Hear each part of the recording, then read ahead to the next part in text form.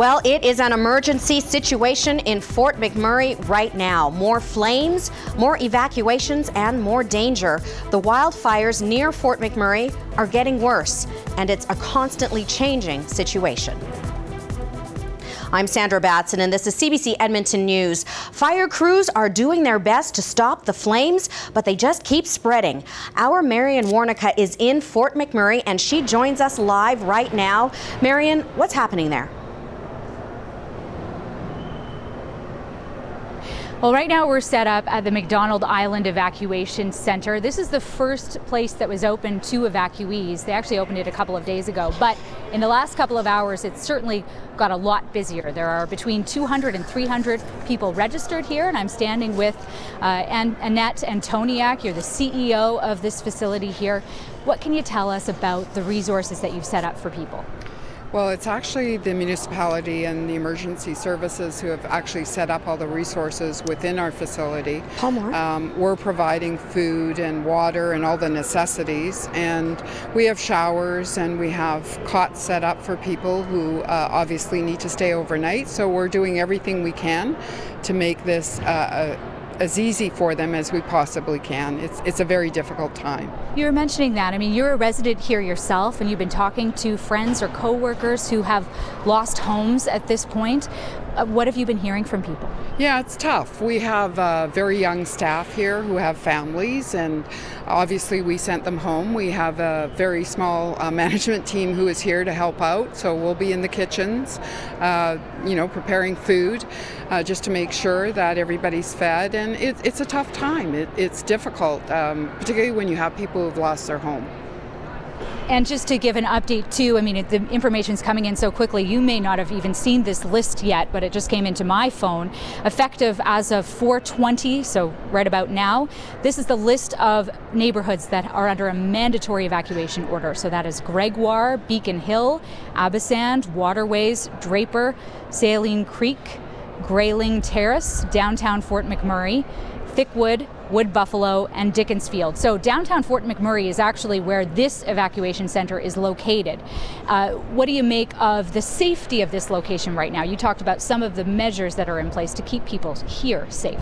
Yeah, we're very unique here. We're on an island, so you have to come across the causeway, and we're at the very end of the downtown. So where the fire is occurring right now is at the very extreme other end of downtown. And we're surrounded by water, and we also have water trucks here that the municipality has supplied. We have staff on the roofs with water packs. We're making sure that everything that can be done is being done, and we also have the aquatic facility here. So we're completely surrounded by water. So until we get the order to evacuate, we feel safe here. That's right, and some of the new orders are actually telling folks to go to a different center. That's been set up about 20 kilometers north of Fort McMurray at the Noralta Lodge. So if you've received an evacuation notice within the last hour or so even, that's where you're being directed to go. And I just want to let our audience know at home that you are the CEO of the community facility here. So you're volunteering your time to help with this effort. You're not actually involved with emergency services, so I'm sure that the folks who you're helping here really appreciate that. Is there any take-home message you have from people who are staying in the center or who may be coming here? I think that what we're trying to do is make people as comfortable as possible, and we have a lot of children here, so we've opened up our indoor playground and our child minding. We're just trying to make it a place to be when you're not in your own home. So, and we thank everybody. It's tremendous what this community is, the outreach from volunteers who have stepped up. I've had calls all day, what can we do? Board members who have done the same, so it's just been tremendous. How many people are involved with this effort right now? How many volunteers would you say right here in this center alone? I can't really speak to that. That's being controlled by the municipality, but we ourselves have about 450 employees. So it's a great amount. Some staff don't want to go home, and they want to be here and they want to help out. We want them to be safe with their own families and their situations in their home neighborhoods, so we're encouraging them to go home and make sure that that occurs. Yeah. Well, Annette Antoniak, thank you so much for speaking with us. They want people to be safe, comfortable and while they're out of their homes. That's certainly the message here tonight, and we're going to have updates for you again in just a few minutes. Sandra? Okay, Marion, that was a great interview. Quick question for you, Marion. You've been up there in Fort McMurray for more than 24 hours now. What kinds of things have you seen and heard? What's going on around you? Well, I can start with what I've seen and heard recently, and that is lots of smoke and lots of flames. We were downtown, stationed downtown, because there was going to be a press conference here with an official update about what was actually going on. So I was in this area, and I can tell you very quickly is when and how that fire started to sort of flare up. Now, this is what officials told us to expect. They did say that it was going to be very challenging to keep the fire break at the east end of town secure as the temperature rose this afternoon. So we really are at the peak of the heat of the day and those dry conditions and the flaring that they said to expect. And that's definitely what you can see in the sky. Like when I was even just walking over here, the horizon just kind of obliterated by this yellowish black smoke. What we've also been seeing is a jam of traffic because there is only one highway in, one highway out. People are trying to get back to their homes to get their things. They're trying to get to evacuation centers, and they're trying to get gas. Now, this is unofficial, but I did hear from someone that you can't get gas, that their lineups are way too long, that there were dozens and dozens of cars, and that actually some of the traffic jams that were being caused on the highway weren't from an accident or anything, as some people had thought, that they were actually from people lining up to try and get gas. So those are some of the things we've been seeing and hearing even just within the last couple of hours here. Okay, Marion, thank you so much for painting that very vivid picture. Now, we will be checking back with you in just a few moments, so don't go too far. Thank you for that. Well, we are constantly updating details about Fort McMurray fires on our website. You can find that at cbc.ca/Edmonton. Now, this is the most dangerous fire in the province right now, but it's certainly not the only one. I'm joined right now by Matthew Anderson, and he's the Wildfire Information Officer with the province. Thank you so much for joining us in studio today. So can you tell us, Matthew, what is the wildfire situation in Alberta, generally speaking, right now? Generally speaking, it's quite high overall. We, as of noon today, put on a restriction which applies to the entire forest area of Alberta, and that's due to these hot, dry conditions. And what that does, most of the areas had on an advisory earlier, and this is the next step in the system. And what that does is it limits essentially flames that can cause an ember, so open campfires and things in the forest protection area. So I understand then that there are many other fires burning, but when you have a fire like Fort McMurray, how do the priorities change when the flames get so close to, you know, a large community like that? The protection of human life and communities is our top priority, so that's where the resources are being directed right now. We have 11 air tankers currently working on that fire and 12 helicopters, and there are 4 more air tankers en route to that one. Well, let's talk a little bit about that, who's en route. The Sure. Fort McMurray fire is obviously using a lot of resources. Who's there to help right now? Along with our crews, we have about 100 firefighters, and I believe they're working with the municipality as best they can. Okay, so when so many resources, you know, have to be focused on an area like this, what does that mean for resources for other fires? The resources are available. We make sure that we balance things out. We deploy as much as possible to the largest, most active wildfires, but we have to make sure that we're ready for actioning the other fires that occur throughout the province. But we certainly put our best effort into getting everything on this one. Well, now talking about other fires, we sometimes send crews to help fight fires in other provinces or other areas, and sometimes crews come in to help us. Is that what's happening right now? At present, it's just Alberta crews, but I understand there may be a request in for some outside crews to come in, but I have not confirmed that yet. So let's talk a little bit about what people can do to help this situation. How can people help to stop these fires from starting to begin with? Certainly. It's extremely hot and dry, as everybody knows out there. So when they're in the forest protection area, they have to take extra precautions. Right now, campfires aren't allowed. However, propane fire pits and things of that nature, propane and gas-fueled fires are allowed, and barbecues and such, but they also have to check their off-highway vehicles, make sure that they're clear and dry, because there's hot spots that can cause ignitions in these fine fuels. Can you give us an idea, how does this year compare to other years? It seems to be quite starting quite quickly in the year and out of control very soon, but It is. We're probably about a month and a half ahead of schedule. This is the kind of conditions we see later in May, but we're about, as I said, about a month and a half early, and that's due to the very limited snowfall and light precip we had over most of the province during the last part of the winter, which has allowed things to dry up a lot quicker. And how would you say the current, very warm conditions, how does that play into this situation? I mean, we're hitting almost 30 degrees. We were doing that sort of at the end of April. Now it's May. Mm-hmm. Does that affect the situation? Absolutely. The weather plays a huge factor, which is why it's very difficult to predict what the wildfire season is going to be like, but hot and dry is wildfire weather. Okay, Matthew Anderson, thank you so much for joining us. Matthew Anderson is an information officer with the province about the fires. Well, our CBC crews are on scene as people are leaving Fort McMurray. You can see the sheer panic setting in, as well as frustration and acceptance. Take a look. What's going on? I got no gas. Where are you? Are you in one of the neighborhoods, or what's your thoughts if you're looking at all this? Oh, this is amazing. Absolutely amazing. Can you believe how fast it's grown? It wasn't this morning, was it? No, it wasn't. Wow. Sorry guys, thank you. Well, it's a disaster, and I find that that's not fair. They didn't even let us take our things and when we asked them. So we lost everything now. Where's your house? It was in the campsite. What's going on? That's it right there. Yeah. We asked the cops the other day, 2 days ago, to take our things out, and they wouldn't let us. We only have what we have on our backs. Can I get your name? Me is Joanne. Just spell your last name?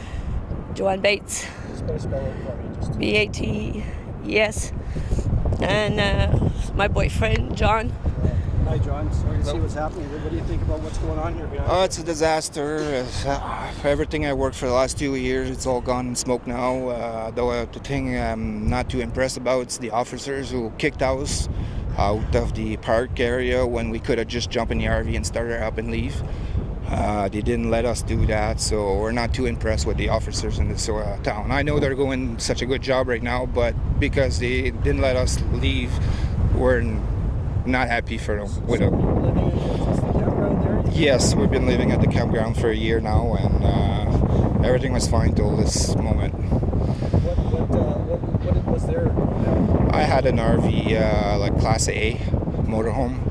I also have a side-by-side, brand new side-by-side, another vehicle, Honda Ridgeline, it all blowing smoke. 2 Ski-Doos. Can you see it from here? No, actually, it's gone now. It probably blew by now. It was the second one to blow in the fire. So. Was it insured? Everything's insured except the sleds, thank God. Wow. Well, the wildfire situation isn't only dangerous here in Alberta. Now, take a look at this. This is a map posted by the Canadian Wildland Fire Information System. The red areas are at extreme risk for wildfires. The orange areas are at very high risk, and yellow is a high risk. So, as you can see, it's a dangerous situation in much of Alberta, Saskatchewan, and in BC as well. Our own Briar Stewart is also in Fort McMurray right now, and here's a little bit of what she's seen. Directing traffic out of town. There's a lot of smoke behind me because the fire has actually breached Highway 63, and it's burning on the eastern side as well. There are, as you mentioned, 10 neighborhoods under evacuation, and this really developed rapidly over the last hour or so. We had arrived into town, we pulled up to the side to get some pictures, and the next thing we knew, you could see the flames all along Highway 63, and it happened so fast. So there were people, coming out of their offices, coming out of their trucks, standing on the side of the road. Well, then what happened was you could start hearing popping sounds, and people around here, they knew what those were. It was propane tanks popping. As soon as that started happening, people got into their trucks. Some people filled up on fuel at the gas station, and you can see just all the traffic leaving town, heading south towards Edmonton. The fire breached a part of the highway north of here where I am, and there was a roadblock set up by the RCMP, and they were directing traffic off of the highway onto another road and back, and the traffic could then come along this way and go back on the highway. So you can see that there's a lot of traffic moving. I'm at the far end south of Fort McMurray, so obviously this traffic is getting through. through. But, you know, this is a really chaotic situation made so much worse by the weather. It's very windy here, and officials were expecting today to be very challenging. I'm sure they weren't expecting this. They weren't hoping for this, because this has changed just so much. And you know, they're fighting these fires on so many fronts. I mean, you can see it's burning over there. I'll get my cameraman to move a little bit over this way. There's a fire burning in a neighborhood back that way. That's the Gregoire neighborhood, I understand. So things are just changing so much. And there was supposed to be a news conference around this time. It's been canceled because obviously officials have their hands full. Wow, and that smoke looks very, very thick over the town. Right now, everyone in Fort McMurray is looking at the weather, and let's take a look now at the forecast.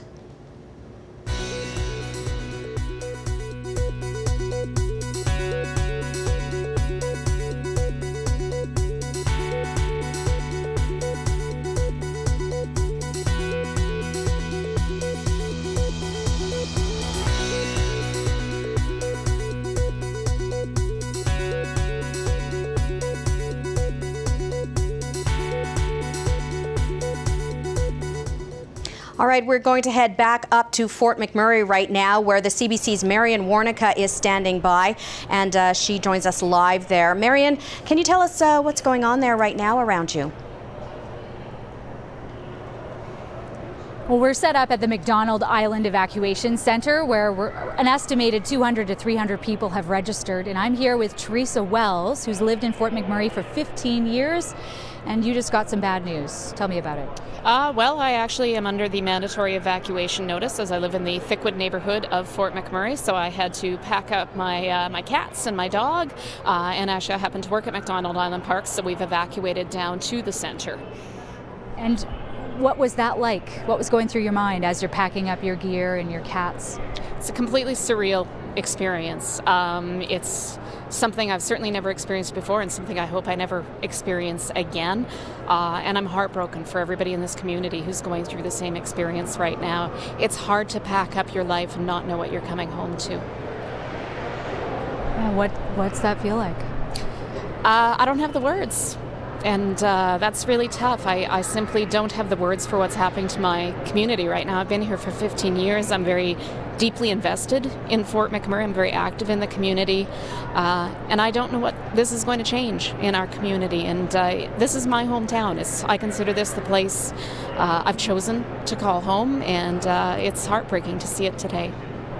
What do you make of the fluidity of information that's coming in? We have heard of some homes that have burned, but things are kind of coming in dribs and drabs. What does that uncertainty do when you're running through things in your mind? Well, it's certainly really difficult, because in the age of social media, everyone becomes sort of a citizen journalist. So you get a lot of information, but you also get a lot of misinformation. So it's difficult to know what's accurate and what's not accurate. So you have to weigh it, but it's tough, because you know that people are sort of sharing information. Some of them certainly are sharing photos and things that they're seeing directly, and that's pretty frightening. Feeling scared. How about your pets? You said you had to pack up your fur family. Yep. Where are they right now? My fur gang are currently in my office, actually. So it's a little bit of cramped quarters for us, but they're safe, and I am safe. And I hope everyone else in this community is safe, and that no one is injured in this fire. And I believe in Fort McMurray, and I believe we're a very resilient community. We always have been. We've faced a lot of challenges, and we will continue to be. Resilient and ready to face the challenge. Thank you so much, Teresa Wells, for talking to us about what is obviously a really difficult situation. And it's a similar situation that a lot of people in this community are in. Like you can see behind me, there's some 200 to 300 people registered at this evacuation center alone. And I can tell you that although this center is still running, the entire area around it, all of downtown Fort McMurray, has been evacuated at this time. We're reassured that this is a safe place to be, that they have a plan in place for the folks who are registered here. And the list of neighborhoods that are under evacuation has grown. So I can read that list out again for you. Gregoire, Beacon Hill, Abasand, Waterways, Draper, Saline Creek, Grayling Terrace, downtown Fort McMurray, Thickwood, Wood Buffalo, and Dickensfield. Now, if you are living in that area, or you have family members or friends who are living there, you are directed to go to the Noralta Lodge, which is located 21 kilometers north of Fort McMurray. They're saying you should take Highway 63 to the Suncor exit and follow the signs. As Highway 63, this is one of the worries that a lot of people had. It's the only road that goes in and out of town. So even on our way over here, we could see it was totally jammed. Even one of our camera people was trying to get to another place was log jammed. A trip that would have taken 7 minutes under normal conditions took over an hour. So these are just some of the challenges that they're facing as they're trying to get people out of town safely, and it's obviously a big challenge for them. Okay, Marion, it looks like it's really bustling there at the evacuation center. Now, you've been up in Fort McMurray for more than 24 hours now, and we've been seeing a lot of pictures coming out of Fort Mac of the flames and the smoke. The smoke must just be hanging in the air. Can you paint a bit of a picture for us about what you are experiencing up there? Now, you step outside these doors, and we set up here for a couple of reasons. Part of it is because of the air quality out there is just so bad. There's a real haze, ash falling from the sky, dark clouds covering the town. I knew that it was getting more serious, at least in this area, when I was walking by the mall, which is located just downtown, really main area of town. And I could see what looked like flames or something close to, sort of shooting up hundreds of feet over the mall. And then someone walked by and said, we just got word that they're closing the mall to send people home to their families. So it's definitely a changing situation. As you know, we're hearing that some homes have burned. We don't know exactly where. We don't know exactly how many. We're also waiting for word on injuries. Have any people been hurt? There's been no confirmation or no word, even unofficially, that anyone has been hurt. So we're waiting on that. And we're just waiting for news about next steps and what they're going to do to really try and keep that fire back. As you heard also, there was supposed to be a news conference around this time. It was scheduled for 4 o'clock. They were going to give us an official update about the status of the fire and what was happening. They pushed that back to 5 o'clock, and now they've actually canceled it. They're just saying there's too much going on. Their priority is keeping the flames back, and they'll update us when they can. Okay, Marion, certainly there is a lot going on. We can understand that news conference may be rescheduled, and we know that you are there on the ground, so we will be checking in with you throughout the evening to get the updates on that. That's Marion Warnica reporting live in Fort McMurray tonight. Well, we are constantly updating details about Fort McMurray and those fires on our website. You can find that at cbc.ca/Edmonton. And this is the most dangerous fire in the province right now, but it's certainly not the only one. Well, I'm joined right now by Matthew Anderson. He is a wildfire information officer with the province. And thank you so much for coming into studio and joining us. You're welcome. So, as I mentioned, this is not the only fire. There are other fires. Give us an idea of what the situation is like right now across the province. Absolutely. There's about 32 fires in the forest protection area all across the province.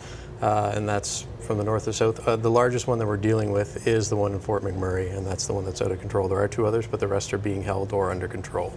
All right, with Fort McMurray being the largest fire, how do the priorities change as far as addressing fires across the province when you have such a large one like Fort McMurray? Absolutely. The priorities of the province are human life and communities, and that's clearly the one that's what's drawing us to Fort McMurray right now. We have 12 air tankers, 4 more en route, 11 helicopters working that fire, and about 100 firefighters. We will redirect resources as required and requested to help action that fire. Okay. Matthew Anderson, thank you so much for joining us to give us an idea of that situation about the fires. Now, our crews are on scene as people are leaving Fort McMurray, and you can see that there is a lot of sheer panic that's setting in, as well as frustration and acceptance. Take a look. What's going on? I got a yes. Where are you? Are you in one of the neighborhoods, or what's your thoughts if you're looking at all this? Oh, this is amazing. Absolutely amazing. Can you believe how fast it's grown? It wasn't like this morning, was it? No, it wasn't. Wow. Sorry, guys. Thank you. Well, it's a disaster, and I find that that's not fair. They didn't even let us take our things and when we asked them. So we lost everything now. Where's your house? It was in the campsite. That's it right there. Yeah. We asked the cops the other day, 2 days ago, to take our things out, and they wouldn't let us. We only have what we have on our backs. Can I get your name? Me is Joanne. Just spell your last name? Joanne Bates. Just better spell it for me. Just B-A-T-E-S. And my boyfriend, John.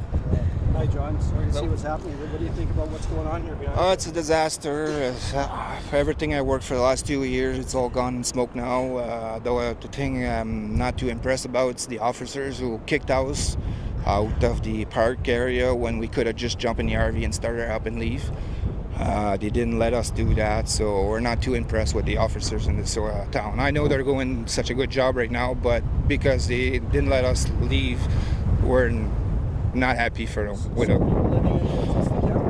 Yes, we've been living at the campground for a year now, and everything was fine till this moment. What was there? I had an RV, like Class A motorhome. I also have a side-by-side, brand new side-by-side, another vehicle, Honda Ridgeline, it all blowing smoke. 2 Ski-Doos. Can we see it from here? No, actually, it's gone now. It probably blew by now. It was the second one to blow in the fire. So. Was it insured? Everything's insured except the sleds, thank God. Certainly a fluid situation and a sad situation in Fort McMurray right now. The wildfire situation isn't only dangerous, though, here in Alberta.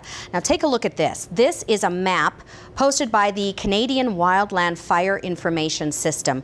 Now, the red areas are at extreme risk for fires. The orange areas are at a very high risk, and yellow is a high risk. So as you can see there, it's a dangerous situation in much of Alberta, Saskatchewan, and in BC as well. Well, our Briar Stewart is also in Fort McMurray right now, and here's a little bit of what she's seen. Directing traffic out of town. There's a lot of smoke behind me because the fire has actually breached Highway 63 and it's burning on the eastern side as well. There are, as you mentioned, 10 neighborhoods under evacuation, and this really developed rapidly over the last hour or so. We had arrived into town, we pulled up to the side to get some pictures, and the next thing we knew, you could see the flames all along Highway 63, and it happened so fast. So there were people, coming out of their offices, coming out of their trucks, standing on the side of the road. Well, then what happened was you could start hearing popping sounds, and people around here, they knew what those were. It was propane tanks popping.